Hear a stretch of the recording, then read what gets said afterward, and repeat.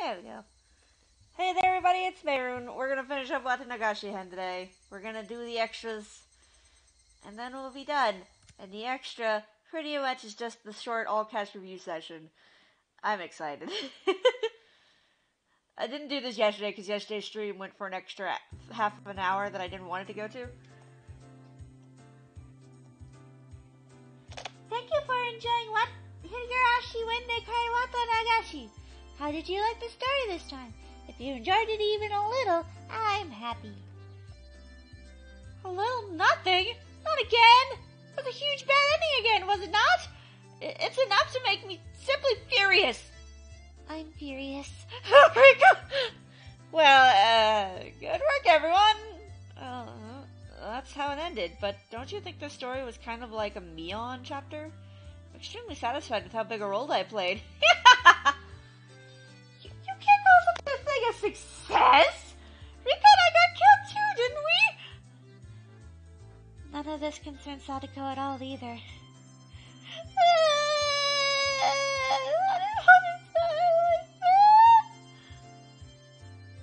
No, don't cry. There was a story centered around Mii-chan, so there'll probably be one that centers around Sadako-chan too. Look forward to it.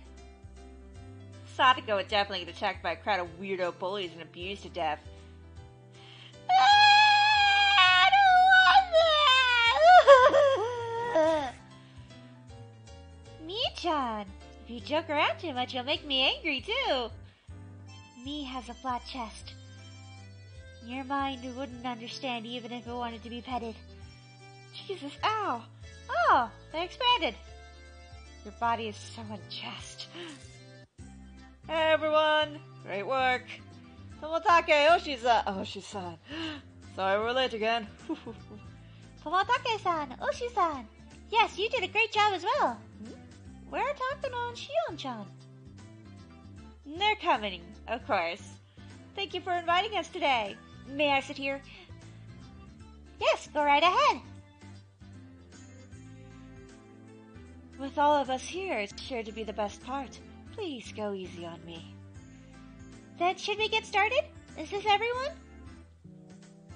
Everyone but Keiichi. Which means Maibara-kun still doesn't have a portrait. So are we going to read the scripts for the next story immediately? How unfortunate. It doesn't feel right to leave him out. Mio-san, you don't have to worry about that. At times like these, going all out is actually a way of showing consideration. That's true, isn't it? We're all here for once. Holding a wake would be boring. I'm sorry, Keiichi-kun, but we'll be taking things from here. It's decided! Okay, everyone, get the cups. Does anyone not like carbonated drinks? There's alcohol for the adults, too. Rika-chan, what will you have? Cola? Juice? Me, I want what Toмотake is having. Hey! Rika-chan, you're not allowed to drink! Has everyone got their cups? If we don't make a toast soon, my juice will get warm. Who will lead? Mule? Rena should do it. Okay, Rena, go ahead. Then, everyone, excellent work! The Watanagashi chapter is now over! Thank you!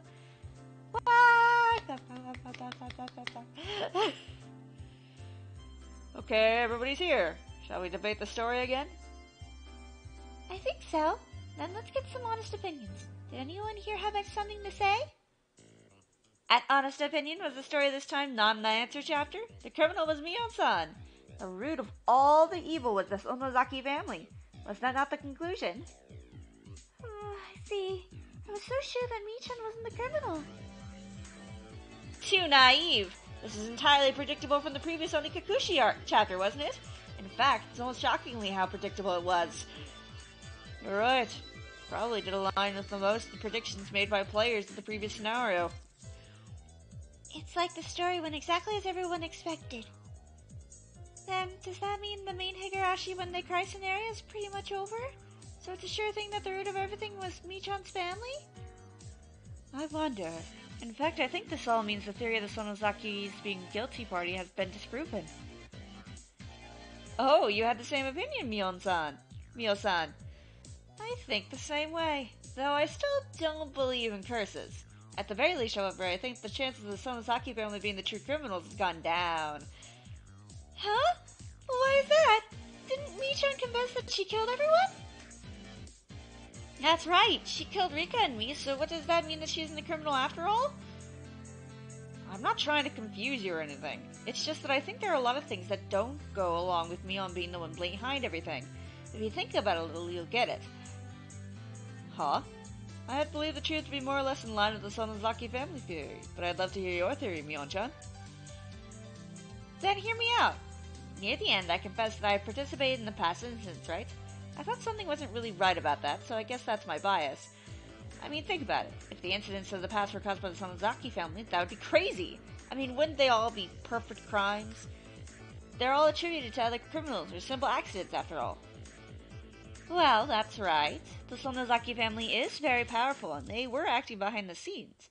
Wouldn't pulling off the perfect crimes be child's play for them? That's just it. That's the weird thing. The Sonozaki family had been killing and erasing people so well for the last 4 years, they didn't even let out a hint that they were behind it, right? But the incident in the 5th year, now that was really cheap. They were killing and erasing people at random. Any idiot could have seen the connection with the Sonozaki family. Now that I think about it, you're right. The incidents in the past were all mysterious, and nobody could tell if they were because of the curse or just simple crimes. But then on the 5th year, they suddenly got really violent. I don't understand what you're saying.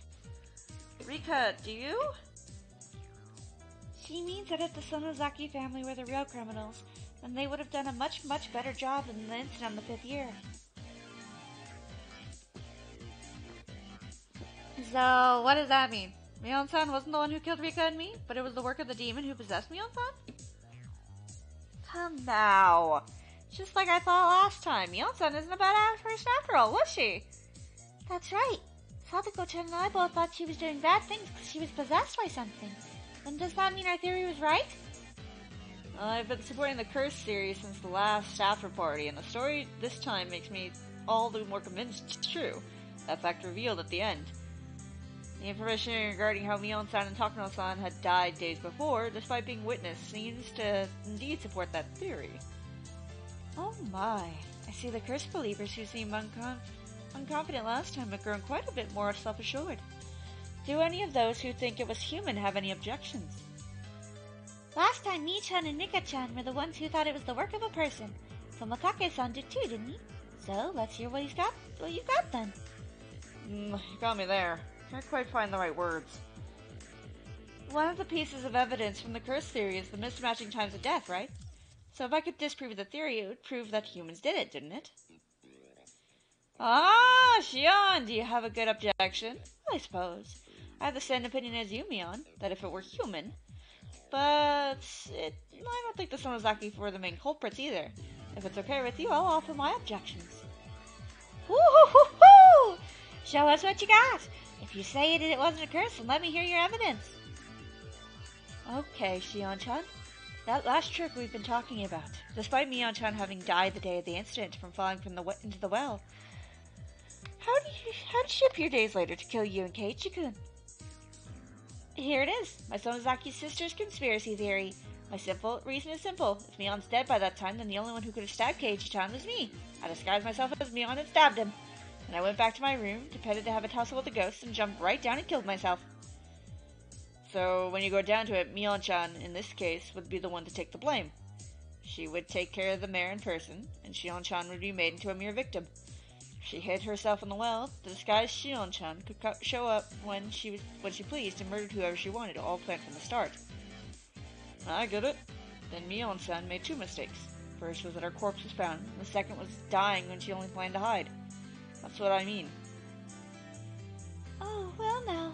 You're right, there's something logical about that. However, I'm still not convinced. It was too different from the magnificent, perfect crimes in the past.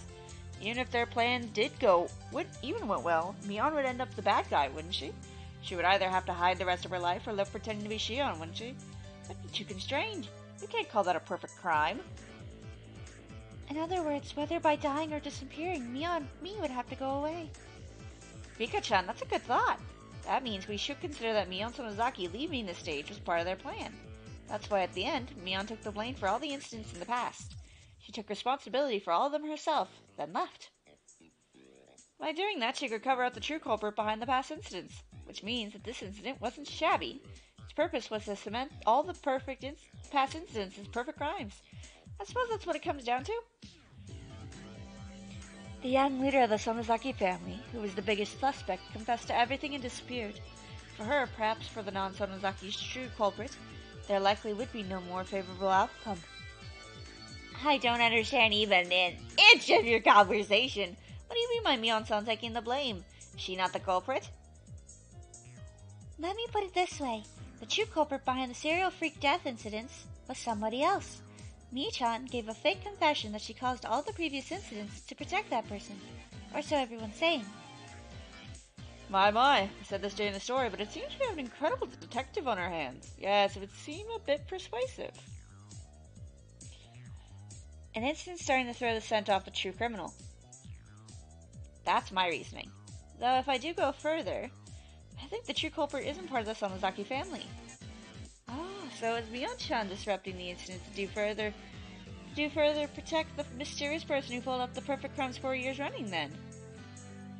That's right. The site foreman only appeared in the name in the last story. Pretty suspicious, if you ask me. Amazing. It really does all add up. I still think the Sonozaki family and the sisters are culprits, though. An incident caused by the sisters to sever their old feathers to the three families to clear away the past. That's my theory. Clearing away the past. You mean that they placed the blame for the three families' crimes on their final year in Mion to put an end to a dark history? And then the two of them left. That's right.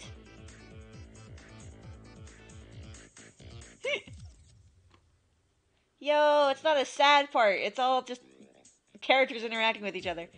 That's right. It's making a sad story where we sisters could finally choose to end it after a lot of worry. We went a little too far. Amazing. It really does all add up. Wait, what? Looks like Rika-chan had an opinion too. Go ahead, Rika-chan. I have a question for you all. Why did Keiichi need to get stabbed? We already know why that is, Rika. It's obviously because he went into the Forbidden Storehouse without asking. Looking back on it now, Tomotage-kun and Takano-san probably died in the previous story because they stuck into that storehouse, eh? That really is rather strange indeed. Huh? What is that strange? Ah! Hana-san, that's right! Won't you think back, please? That's right. In the previous scenario, they were after Keiichi's life because even though he didn't sneak into the ritual storehouse. That's because, yeah, Hinamizawa hates outsiders, right? That's why they tried to kill Keiichi-kun. That would be strange, though. They should have attacked Kei-chan's parents, too, in that case. No matter how you look at it, though, his parents never seem to be in much danger. Either this time or the last. Hear that, everybody who thinks it's humans doing? Unless you could probably explain the reasons Kei-san's life is threatened, you can't definitely prove the criminal was human, can you? Even with the curse period, however, we don't know why Marabata-san was attacked this time or last time. With a little more, we would have had it. There's still a lot of mysteries remaining. They can find some kind of reason for everyone but Keiichi-kun to die. But for some reason, Keiichi-kun's death is always vague. Both this time and last time. He was being targeted regardless of whether he went into the ritual storehouse. Then, does that not mean he was doing something that got him killed both last time and this time? I see. You'll find something in common about Marabata-kun's actions between last time and this time. It would be the key to unraveling all the incidents. I skimmed through the stories again, but I think he's going about his life in his own way. Though aside from the part with the storehouses, I didn't spot anything suspicious about his daily lifestyle.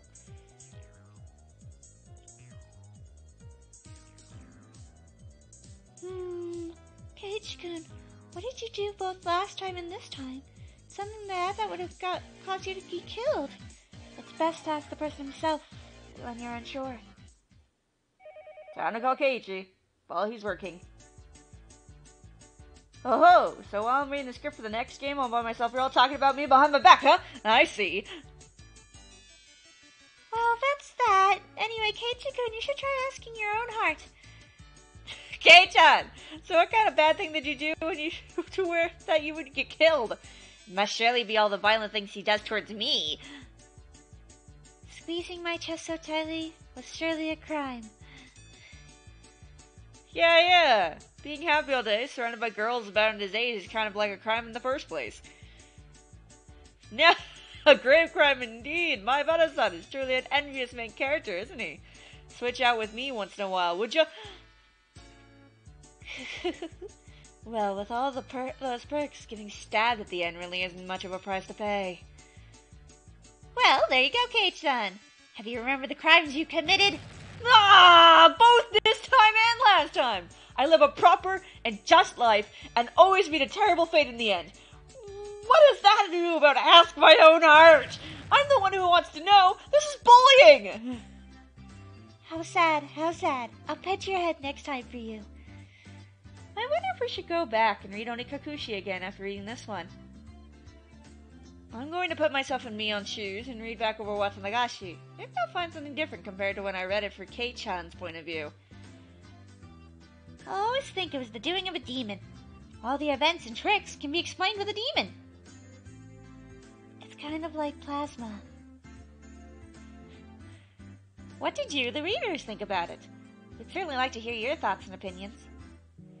Though, through the mail? Is there an address? Can they mail something? No, we can't mail anything, but I already know the truth of the matter. I even told Mike a little bit about the truth of the matter as well. I kind of just hinted at the fact that, they actually made a vague mention of it too. As to what caused the incidents in the first place. This is a very short stream. I really just wanted to get through the extras. And look at all these tips. 3 pages of tips. All the scrapbook things. Mion, Shion, fucking Shion! Troublemaker!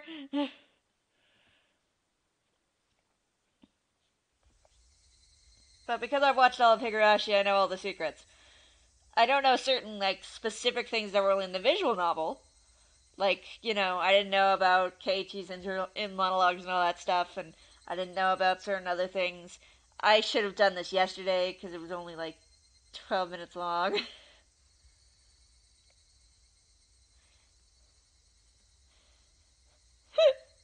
So, Mayara, what theory are you going on? Have you already watched all of Higurashi? If you watched all of Higurashi, then don't spoil anything, because the chat can always be reread when people would look over the stream again. But what do you think, Mayara? What do you think it was?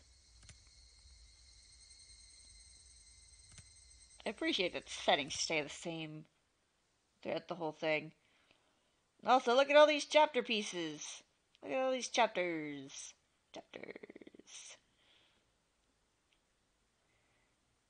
You're not a Higurashi fan. Okay. So, based on that all-cast review that you saw, what do you think? You haven't watched the last view? Okay, so that means, have you watched the second season, or have you only watched the first season? Because that's important to consider. So I'm going to leave it on the cicadas crying.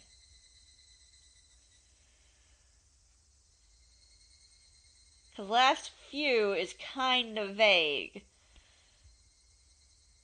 And also, does that mean you watched the OVAs? Oh, you mean my streams? Oh, that's fair!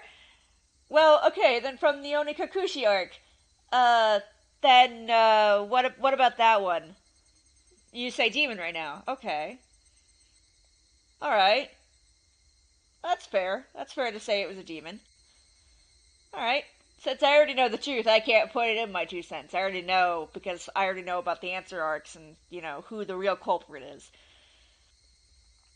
I think we've got every character introduced except for Satoshi now. Because we haven't actually had anything directly with Satoshi, so I haven't gotten to voice Satoshi. He does get voiced in one of the answer arcs, and I think he gets voiced in the next arc. because the next arc is Sadako related. So that'll be fun. And then the fourth arc, for the main question arcs, the fourth arc actually doesn't deal with Keiichi, so that'll be fun. That one I won't have to be Keiichi Maru.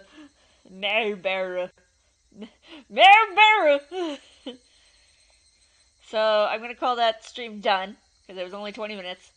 And it was nice to throw the question of, do you think it's a demon? Do you think it's people? Do you think it's a curse? Who knows anymore? It's Higurashi!